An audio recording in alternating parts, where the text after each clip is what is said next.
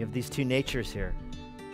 That this is God and this is man, and it is one person with two natures. And when I say that Jesus has two natures, I mean more than simply he doesn't look like Joseph, he looks like God. You know, I mean more than just he's going to take on the attributes of Mary. I mean, he really does have two distinct natures in him.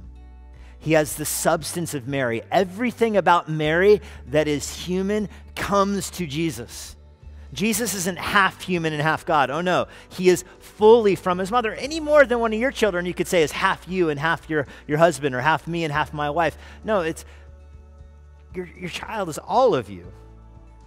Well, Jesus is that. He's, in that sense, all of Mary. Everything about Mary's humanity is seen in Jesus Christ. There is nothing about being a human that Jesus doesn't have. He really is a human being.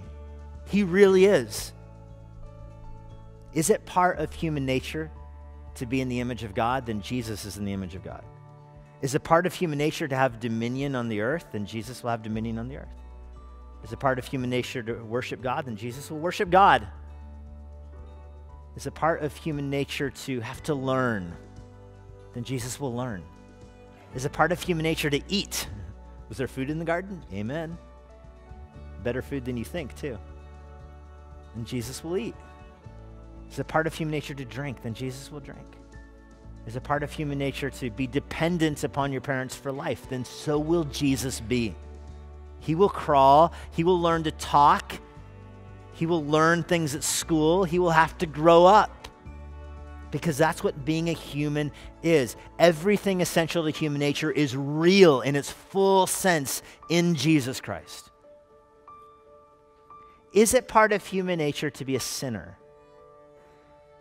Well, no, because Adam and Eve had a full human nature before they sinned.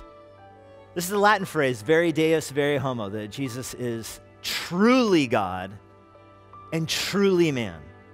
Everything about the nature of mankind is true in Jesus. But also, because he is the second person of the Trinity, incarnate, in flesh, everything true about the divine nature is true about Jesus.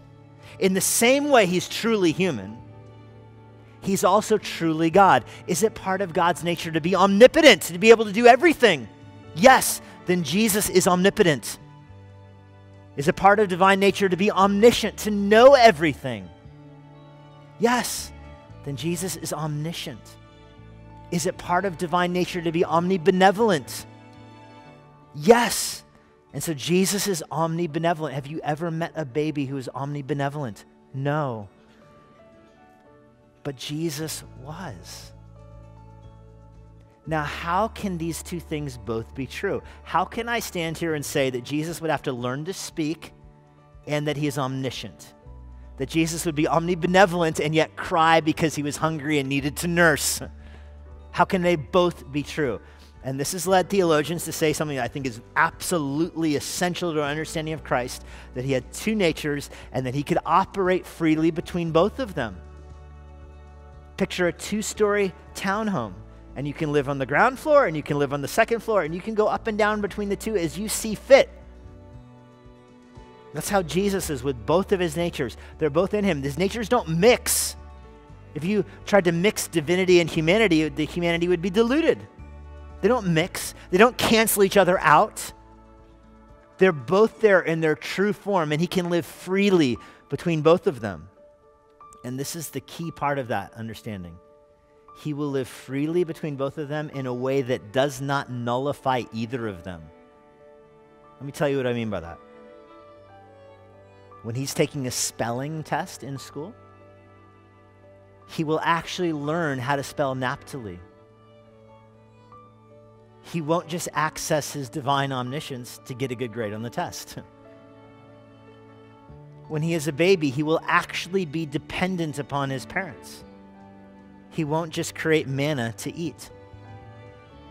When he's tempted in the wilderness, he will actually resist the devil.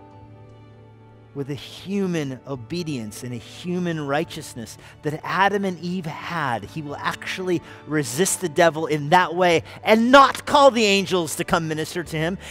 That will happen when the temptation is over. That is what he does. He can see the Nathanael sitting under the tree. He knows where the fish are in the pond. He knows which one has the coin in its mouth. He can do all of those things. He can curse the fig tree and it withers. He can raise the dead. He can give life to the little girl. He can do all of those things because he is God. Of course he can do those things, but he will do those things in a way that doesn't nullify his humanity.